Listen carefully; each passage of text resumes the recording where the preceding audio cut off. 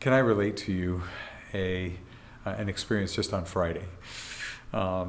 So I'm in the Bible study that I have at the Valley State Prison in Chowchilla, and a man whom I'd never met before shows up at the Bible study for the first time.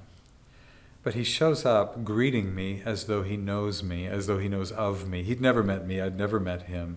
But he greets me as though he knows me, and he says, 3 years ago, this other inmate and I were trying to get you to come to the old side of Corcoran Prison to bring a Bible study there.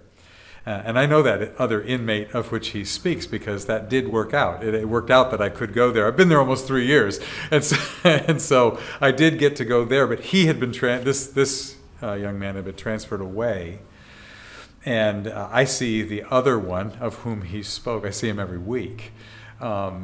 And so as I'm sitting now in Bible study on Friday with a young man, it was striking me that in terms of every opportunity we have, underneath and behind and all around that are the purposes of God in providence. He's been working in things that I didn't even know about to make possible an opportunity for work and for ministry. So that's a real joy.